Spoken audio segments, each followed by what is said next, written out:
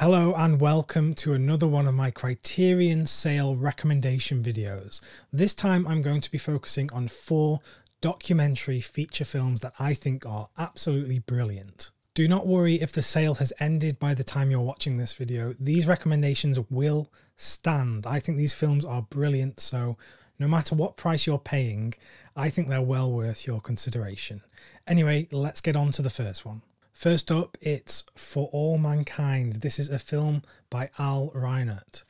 This is one of my favourite documentaries because I have a real fascination with space and the Apollo missions. It's a film that takes a lot of archival footage and weaves it together with talking head interviews of the astronauts that went on these Apollo missions.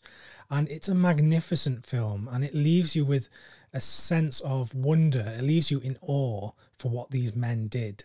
It's a story of discovery and bravery, and these guys were real pioneers in the true sense of the word.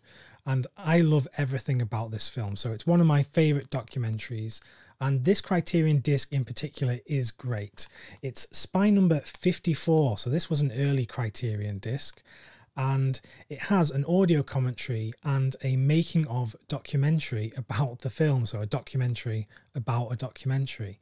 It's a great package, and anyone who is interested in the moon landing and the Apollo missions and space exploration needs to see this. This is essential viewing. Next up I have Antonio Gaudi. This is from Hiroshi Teshigahara. I mentioned this in a recent haul video from some Criterions that I picked up, and I loved this. This was a first time watch very recently, and it blew me away. It's a documentary unlike others, so it isn't a talking heads documentary. There's barely any words in this. It's mostly just looking at the architecture around Barcelona that Gaudi created and the otherworldliness to them, the alien nature to a lot of his works, and it's aided by this fantastic soundtrack. I love this. It's a really weird experience and one that I'm really eager to revisit. Teshigahara does actually have some other films in the Criterion collection, such as Woman in the Dunes. This is unlike his other films though. This is pure visuals and the music is brilliant, and it's a great insight into the works of Gaudi. The special features are great as well. There's a look at Teshigahara's first visit to Barcelona, and then there's a load of other stuff from architects and other filmmakers who are looking at the works of Gaudi, including Ken Russell, who is featured on this disc as well. So this is spine number 425, and it's a fantastic package if you're into the works of Gaudi and you just want to look at some really cool, weird looking architecture. If you're enjoying these documentary recommendations for the current Criterion sale, please do consider subscribing to the channel for more Criterion recommendations from me. And if you want any further recommendations on anything, please do drop a comment below and I'd love to get back to you. Anyway, back to the documentaries. The third documentary I want to recommend is Gimme Shelter, about the Rolling Stones. This was directed by David Maysles, Albert Maysles and Charlotte Zwerin. And this is spine number 99 in the Criterion collection. Gimme Shelter is not just a typical rock documentary or concert film. This actually focuses on a specific event that happened during the 1969 tour in San Francisco, where some of the Love Generation collided with the Hells Angels, and there was a lot of violence and a lot of people got hurt. Some people got killed as well, and it really soured that whole concert that was meant to be all about love. And this was post Woodstock as well, and they thought that this was going to be a lot like Woodstock, and it just turned very violent. It's actually told from the perspective of the band viewing these tapes being played back and actually watching them as perhaps they feel guilty for what happened, because they were putting on this concert that brought these people together and they started fighting.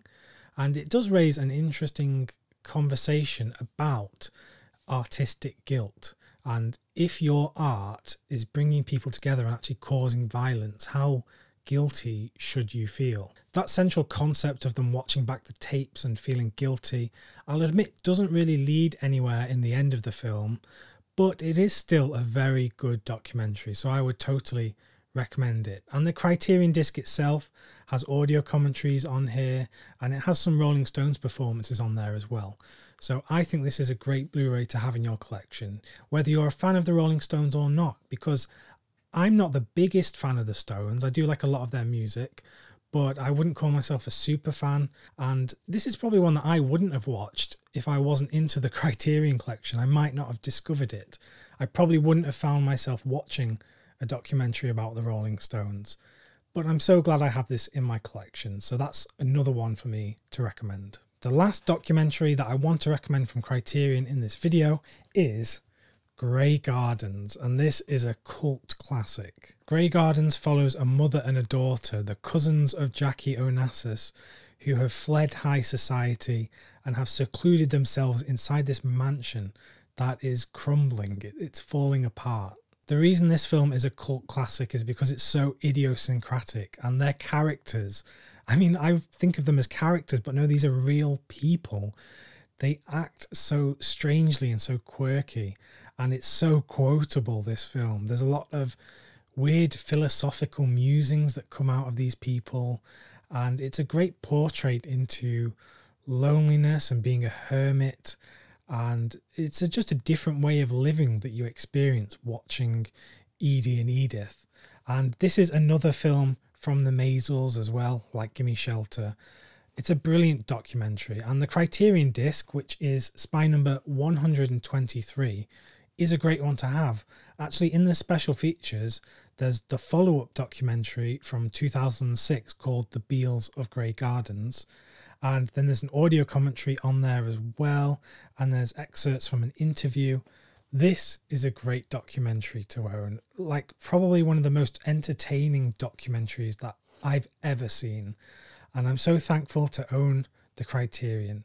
So this is one well worth considering in this sale, especially if maybe you're not that into documentaries, because at times this doesn't feel like a documentary. You're watching these characters and you're thinking, how are these real people? But they are, and that's what's so brilliant about this. So I wholeheartedly recommend Grey Gardens. So that about wraps up this video. These were the 4 documentaries that I wanted to recommend to you today. I do hope you'll find some of these enjoyable if you pick them up during the sale. If you've watched any of these and if you love any of these, please do let me know in the comments below. I'd love to discuss them further with you. I will be back with some more Criterion recommendations very soon, but if you want to stick around on the channel, just click whatever video is going to be suggested to you now. I'm sure you can find more recommendations from me on the channel as it is now. I'll be back very soon, so until then, stay well and keep watching great films.